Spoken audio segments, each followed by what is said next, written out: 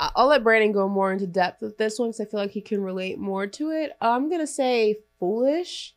I think it's Cam Newton's just personality. And I've spoken about this before. I'm a big Cam Newton fan, always have been, so it doesn't bother me. But I think that teams were more tolerant of it when he was a starting quarterback, when he was a younger quarterback. The flashiness, the I'm back, the super Cam, all the extra stuff that he does that you either love or hate about Cam. Teams are more tolerant of that when they can get more productivity out of you. That's right. But now you're an aging quarterback. You haven't really shown that you could still be a starting quarterback. You're a backup guy. Teams don't want to deal with that when you're a backup quarterback. Like, they kind of just want you there in the background. If they need you, you're there. If not, they don't really hear from you. That's not Cam's personality. So I don't think it's his hair. I think it's him and his personality. Right. But maybe I'm wrong. Brandon, No, I mean, you said a lot there. One of the things that stood out to me was your statement around when if you're a backup quarterback, you kind of want you to just be there, but not being front and center. Never forget when the Miami Dolphins knew they were going to take a young quarterback. They said, well, your personality is not going to match, the development of a young quarterback, right? Like, or you may disrupt that, right? You're going to come in, you're aggressive. I want the ball, throw me the ball. Yo, what are you seeing? They wanted Ryan Tannehill to just have a smooth transition into the NFL.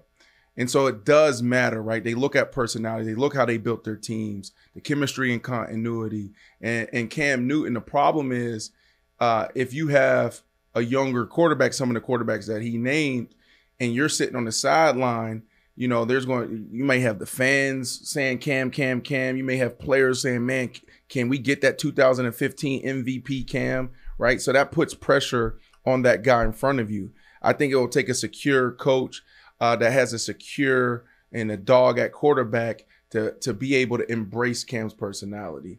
With the hair thing, well, I would say this, Ashley. I think that at this point of his career, look, man, Cam's a friend of the show. He's a friend. He supports me. He supports us. I support him. But like the reality, I just feel like, and I'm not going to say if he can play or not play. It's just like the production hasn't been there over the last couple of years. And now Cam has been vocal about not being in the right situation and learning the playbook in a few months and just not being in position to be successful. With the hair thing, I think times have changed. They're embracing our culture. They're celebrating our culture. I think we had a breakthrough moment in 2020, right? In 2021. But there is still a lot that exists there for sure. In 2017, right, that was towards the end of my career. And everybody knew I was going to get into television, right? So FS1, ESPN, and all these networks start reaching out to my agent. And it was like, yo, we love Brandon. We want to work with Brandon. But is he going to cut his hair? And so my white agent came to me and shared that with me because he had to know too, because he had to put me in position. So the reason why I have dreads today is because of that situation. I was like, damn, because I was actually, and this is crazy. So I was on inside the NFL for a very long time, right? I was an active athlete doing full-time broadcasting. I would actually take a little PJ on the day off on Tuesdays to New York from Chicago, right? And I had my TV look, boom, clean. And then towards the end, after like 5-6 years doing that, I was like, yo, I'm about to retire. Let me just focus here. I was chasing the Super Bowl, I was trying to do some other things.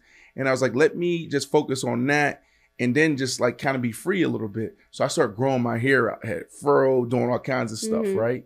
And I was like, all right, when I retire, I'll go back to my TV look. I already had my TV look. My TV look was going to be like this little shortcut with a little long part this way. That was going to be my TV look, straight up, right?